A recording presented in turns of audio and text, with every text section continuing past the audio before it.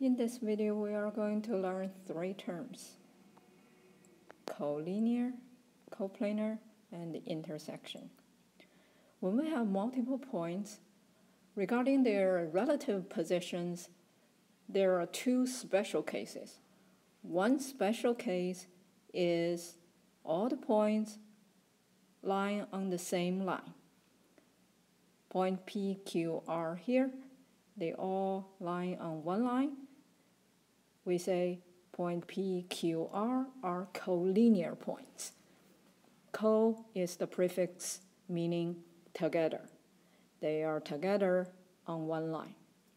On the other hand, if we add a point S that is outside this line, then we say point P, Q, S are non-collinear, or point Q, R, S are non-collinear.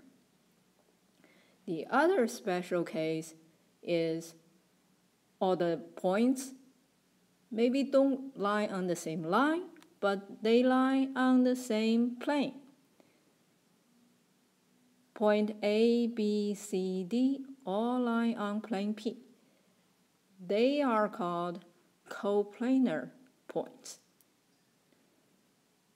If we add a point E here outside this plane, then you can never have a plane that includes E and other points. So we say point A, B, C, D, E together are non-collinear points. Remember though, if you have only 2 points, you can always draw a line connecting them.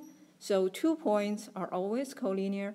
And when you have 3 or more points, they may be collinear, they may not be collinear.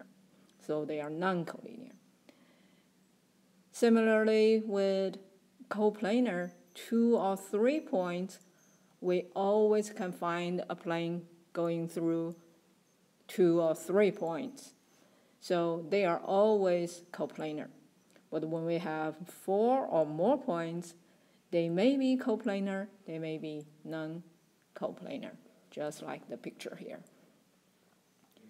For intersection, we are talking about when 2 geometric figures meet each other. First case here is 2 lines, M and N, intersect, then the intersection is point A. The intersection of 2 different lines is a point. How about 2 planes intersect? The intersection of 2 different planes is a line. Here, this line Q is on both planes, and it is the intersection of these 2 planes.